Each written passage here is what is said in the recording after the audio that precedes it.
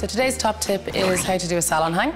And a salon hang comes from the 19th century, where collections of art would have been hung together on a wall like a jigsaw puzzle at art exhibitions.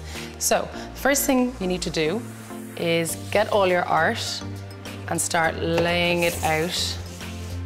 There's no right or wrong way of doing this, just put them all out in order. You can mix them around afterwards. So for now, I'm just gonna go with this. And then there really isn't any hard or fast rules. The main one is that you kind of want to just create a similar distance between each frame so that it looks like a bit of thought has gone into it. You want to try and keep some lines together, but sometimes it's nice to offset a little bit.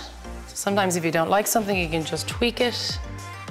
You can move things around if you want to swap there to there. So it's an interesting way of organizing and hanging different sized pictures. And you're kind of creating some sort of a pattern here. It's like a jigsaw puzzle, and it's not that difficult to do as long as you follow the kind of 1-inch rule. So it's really important to lay it all out on the floor on a table, because if you make a mistake on the wall, there's no going back.